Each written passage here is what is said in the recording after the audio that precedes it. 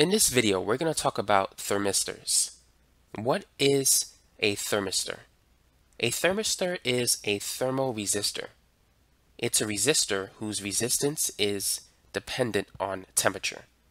Now, there's two types of thermistors you need to be familiar with: the NTC thermistors and the PTC thermistors. The NTC thermistor stands for negative temperature coefficient thermal resistors. Keyword negative.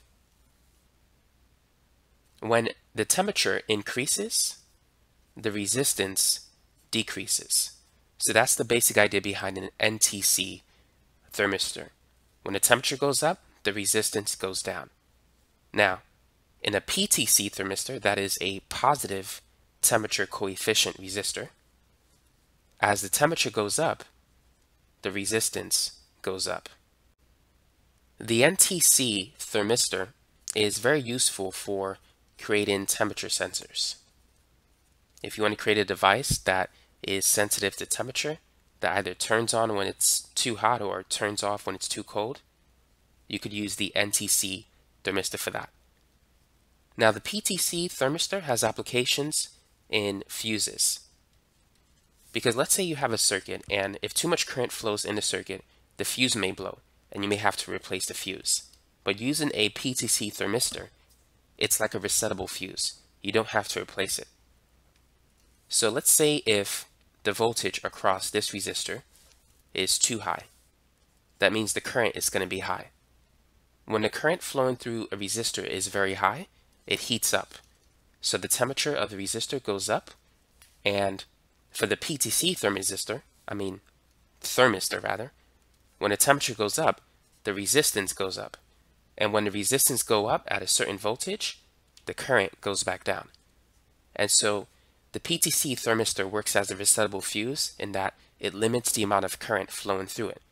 Because when the current is too high, it gets hot, the resistance goes up, and it brings back down the current. So those are some applications of these two types of special resistors. Now let's talk about the electrical symbols of the thermistor. Here's one way in which you can represent it in a circuit. You draw the symbol of a resistor, put it in a circle, and then put an arrow through it. So that tells you that that's a temperature dependent resistor.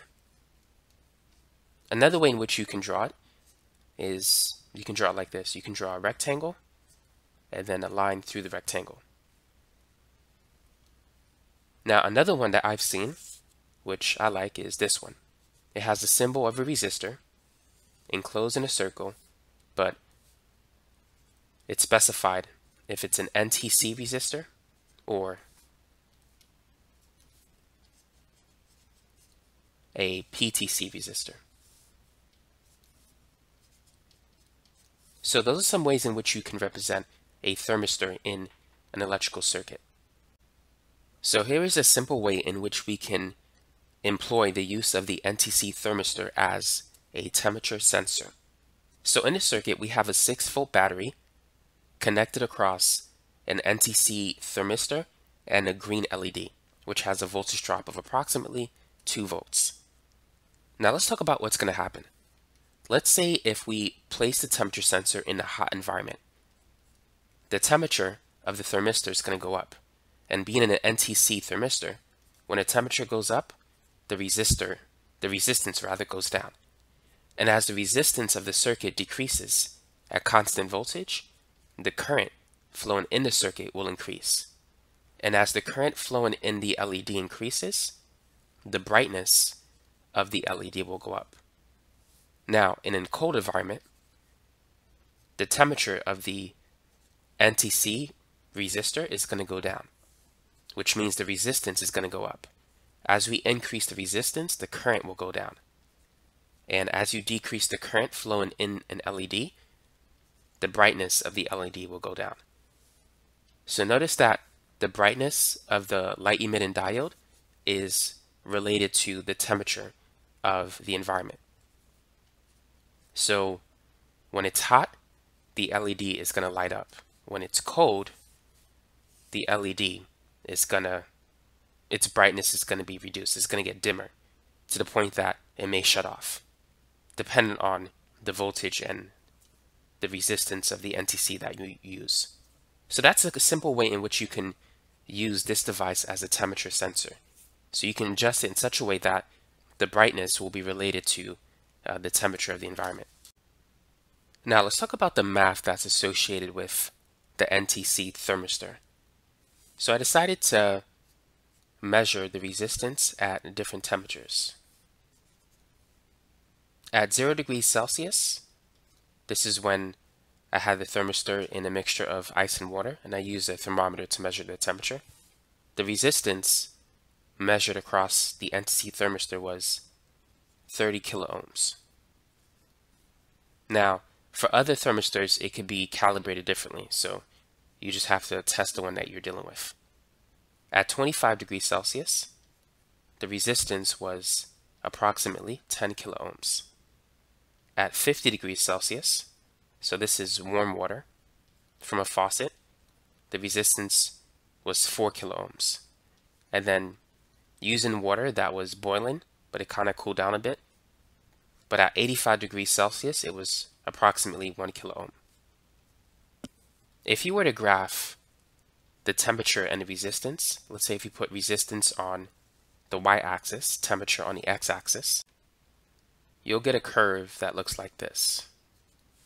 You could see the inverse relationship between the resistance and the temperature. Now, the formula that describes the resistance and the temperature of an NTC thermistor is this one.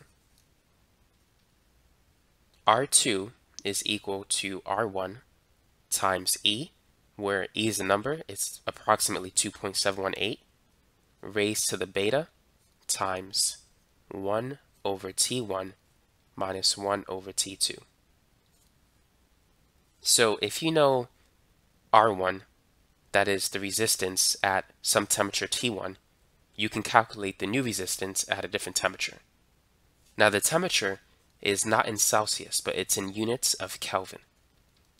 Here, this is in Celsius. You need to convert it to Kelvin if you're going to use that formula. Keep in mind the Kelvin temperature is the Celsius temperature plus 273.15. So that's how you can convert from Celsius to Kelvin. Now, in order for this to work, you need to calculate the beta constant. And in order to do that, you need to know two resistances at two different temperatures. So beta is equal to the natural log of R1 over R2 divided by 1 over T1 minus 1 over T2. And we're going to work on an example problem that shows you how you can use these two formulas when applying to NTC thermistors.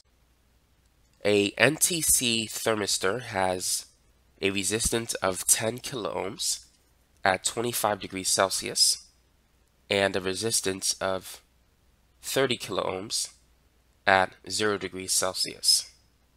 What is the value of the beta constant? That's part A. And then part B will be the resistance of the NTC thermistor at 150 degrees Celsius. So if you want to try this problem, feel free to pause the video and work on it. So first, let's write down what we know. So the first resistance, which we'll call R1, is 10 kiloohms. And this occurs at a temperature of 25 degrees Celsius. Now let's convert 25 degrees Celsius into Kelvin by adding 273. We're going to ignore the 0.15 for now. So this is going to be a temperature of 298 Kelvin. R2, the second resistance, is 30 kiloohms, and the temperature for that is 0 degrees Celsius. And if we add 273 to that, that's the temperature of 273 Kelvin. So with this information, we can calculate the beta constant. And so that's going to be the natural log of R1 over R2 divided by 1 over T1 minus 1 over T2. So it's going to be ln. R1 is 10K, R2 is 30K, the unit kilo ohms will cancel. So if you put 10,000 over 30,000, it's going to be the same as 10 over 3, which is 1/3. T1 is 298 Kelvin. T2 is 273. And if you're going to type this into a calculator, put that in parentheses. So go ahead and plug this in. ln 10 divided by 30 over 1 over 298 minus 1 over 273. That gives me a beta constant of 3,575. So that's the answer I got for part A. Now let's move on to part B. What will be the resistance of the NTC thermistor at 150 degrees Celsius? So the new temperature is now in Kelvin 150 degrees Celsius plus 273 Kelvin. So that's 423 Kelvin. We need to calculate the new resistance at that new temperature. How can we do that? Well, now we could use the other formula. R is equal to R0 E raised to the beta times 1 over T minus 1 over T naught, or T0. So R0, we could say that R0 is going to be 10K. That means T0 will be 298K. So let's replace R0 with 10K, or just 10, and then times E. Keep in mind E is about 2.718, and then raised to the beta. So this is on the exponent of E, and then this is still on the exponent of E. So 3575 times 1 over T. T is 423, and then minus 1 over T0. T0, we're basically using that as T1, because R1 we use that as 10K. So T0 in this example will be 298K. So if you plug that in, 10 times E raised to the 3575 times, in parentheses, 1 over 423 minus 1 over 298. All of that is in the exponent of E. You should get R is equal to 0.289 kilo ohms. Now keep in mind 1 kilo ohm is 1,000 ohms. So to convert 0.289 kilo ohms into ohms, multiply that by 1,000. So this is approximately 289 ohms. So that will be the resistance of the thermistor at 150 degrees Celsius. So that's basically it for this video. Now you know how to calculate the resistance of an NTC thermistor at different temperatures. But first, you need to determine the beta constant by knowing the value of two different resistances at two different temperatures. Once you have the beta constant, then you could use that to calculate the new resistance at different temperatures in Kelvin. So that's it for this video. Thanks for watching.